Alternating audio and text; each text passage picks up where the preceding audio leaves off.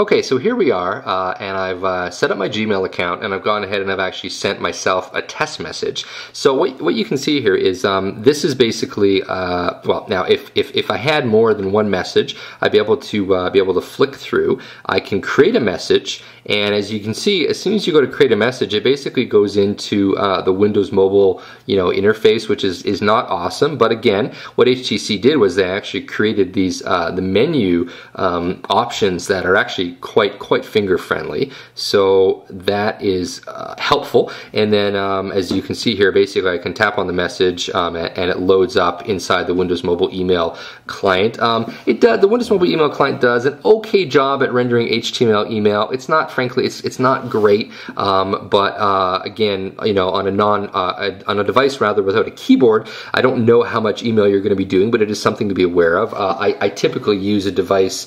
Oh, of course, the lights are out. You can't see that. Let's throw a little bit of light on the situation. There we go.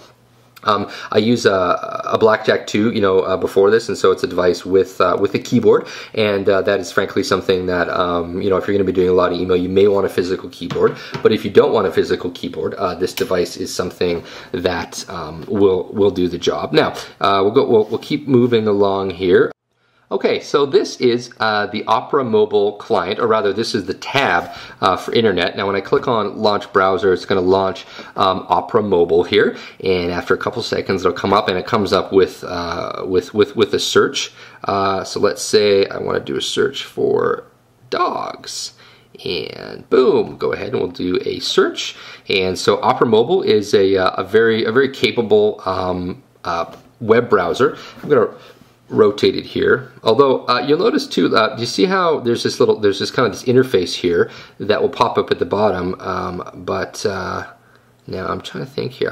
Yeah, there we go. So it does actually go away on its own. So it gives you the ability to see a lot of a web page on here. And so right now, of course, I'm looking at the web on it's 800 pixels wide this way and 480 this way, and so you're not, now a lot of websites are designed for about 1,000 pixels wide, but as you can see here, this is full fidelity. I'm able to see kind of everything. I'm able to pinch. I'm able to zoom. I'm able to zoom out. I can double tap. Basically, all of those things that are really popular on the iPhone, you are able to do in this browser. So yeah, that's basically just a quick demo of Opera Mobile. Now I believe this is Opera Mobile 9, and Opera, as of December 2009, they just released Opera 10 beta, and so hopefully HTC will be updating to that new client if it is in fact any better.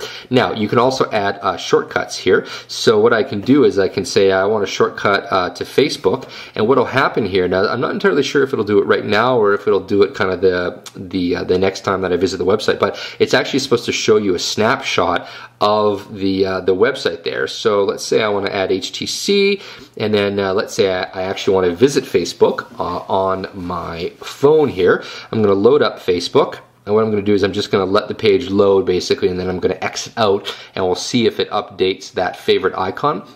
I really like the favorite icon because it gives you a really friendly way of accessing the websites that you want to access frequently. Yeah, there we go, boom. So you see right there, it now shows me the Facebook icon. So again, really nice, and it gives you a few, looks like maybe 6, 8, something like that. Yeah. So let's move on to calendar. I've already basically talked about calendar, but you can go into a month view, you can go into an agenda view, and that's basically it. It doesn't, oh yeah, sorry, they do have a year view. Now again, what's kind of cool here is that because it's such a high-res screen, even though these numbers are really tiny, they're actually quite readable by human eyes. So you gotta definitely appreciate that. Now we'll flip over here. We have a stock quote. So if you play the markets, you can get your stock quotes. You can update it anytime you want. The market's closed right now, so here is that. You can click on photos and videos. Now, photos and videos,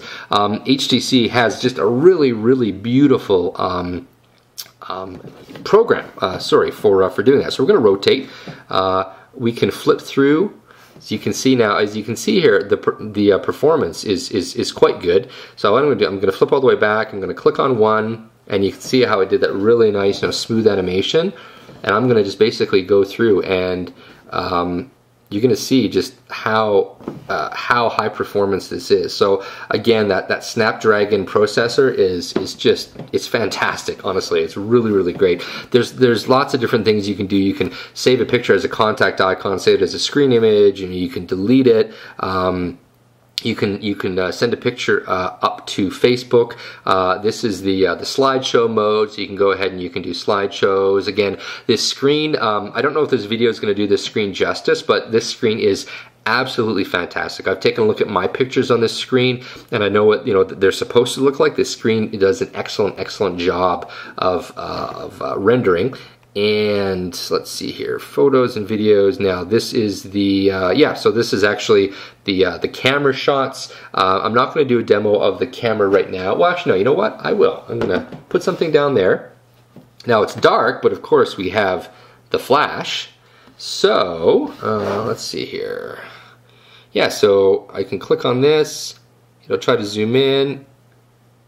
Boom. So I don't know if you saw how bright that flash was, but as you can see, it had absolutely no problem illuminating. Oh, here, I can actually show you how bright it is. Get ready. Whoa. Yeah. Really bright. In fact, it's so bright it's actually kind of socially awkward if you take a picture with this camera, because yeah, it's really freaking bright. Yeah, but anyway, there's I'm not going to go into a lot of details, but there's a whole bunch of configurations you can do. You can change the ISO settings, you can change the white balance, you can change where stuff is stored. Lots and lots of stuff. Now here's the picture that I just took. Pinch and zoom, all those great things. As you can see here, the camera did a pretty good job actually of capturing the detail. I can move around, I can zoom in, I can zoom out, I can double tap to zoom in. All those things that frankly the iPod Touch and the iPhone kind of came up with, or at least they popularized the idea of the double tap and the pinch. HTC supports all of those things. And there we go. So that is oh right, sorry, we're back in the camera app. We want to exit the camera app. Boom, there we go. Now we are back into the basic stuff. This is the music one. So what you can do is you can actually flip. This is the music app, and it's kind of confusing because it's the music tab, but it's actually the app that comes with the actual device. And what's kind of neat, now I can't violate copyright law, so I'm actually going to lower the volume, and you can actually see when it's on the music app, you can see that you don't get the typical volume. So I'm going to mute it, right? I'm going to hit play, and the music is playing. So you can actually see that there's like a little progress indicator down there, and so you can actually go ahead and you can flip through.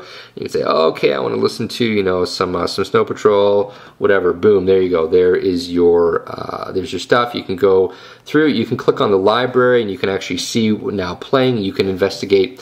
Different metadata. You can look at the albums, and again, this is all HTC's application. So essentially, they just built what Windows Media Player Mobile should have been. Frankly, that application is kind of pathetic. It's a pretty bad app, and HTC just did a really great job. So now, between having the 3.5mm headphone jack at the bottom and having a really great media player app, now HTC, I think, built a really great device that can actually be used as a media player.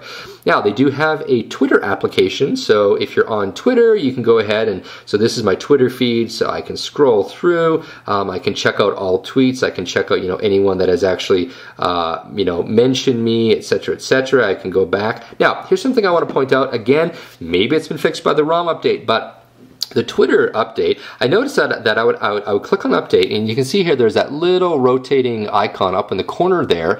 It would update the Twitter feed, but then it's supposed to update the Twitter feed, but then it wouldn't update the Twitter feed. So I don't know what the heck was going on, but I'm hoping that this new ROM update has fixed that part, that bug, because of course it's really irritating to not be able to see your Twitter feed. This is something called HTC Footprints. Footprints is a way of essentially combining pictures with geotagged information. I haven't really used it, or rather I used it once, but I didn't really fully grasp what I was doing. I need to kind of play with it a little more to figure out exactly how it works. And then of course this is the settings. This is where you control a bunch of stuff with the device. You can change the home tab wallpaper. So let's say I want to have this purple wallpaper. So this is actually animated. I can change the lock screen wallpaper here. So maybe I want to have a wallpaper. Maybe I want to have this funky wallpaper down here.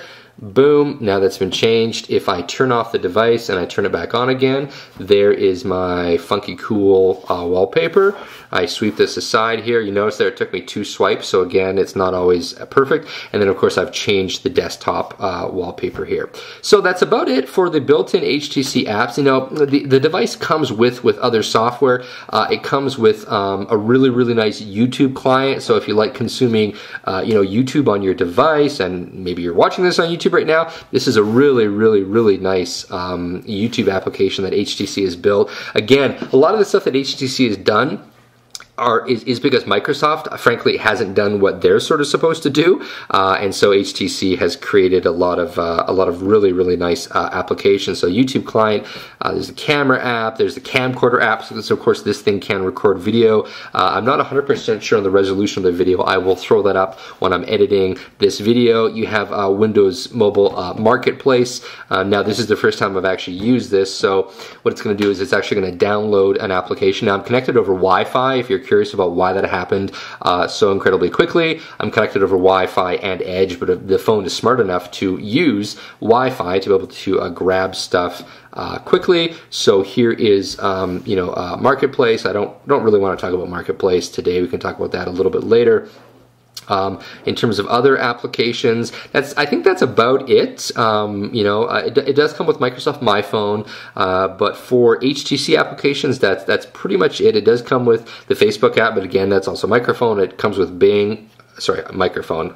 Boy, this video is getting kind of long. Microsoft comes with Bing, that is also Microsoft, and of course it also comes with, I'm going to hit cancel there, it also comes with Google Maps. So if you like using Google Maps, you can get that there. It comes with Copilot, Opera Mobile, which I already mentioned, and then Peep, which is HTC's Twitter client. So, oh boy, that was a lot to cover. So this is the HTC HD2. That has been a quick software overview. This has been Jason Dunn from Windows Phone Thoughts. I hope you have enjoyed watching this video. I think HTC has done a fantastic job with the software on the device. It's not perfect, but frankly, they've done a really good job, and it makes using a Windows phone that is running, you know, HTC Sense, it makes it using just a delight, just a pure joy, because they've done such a good job with their software.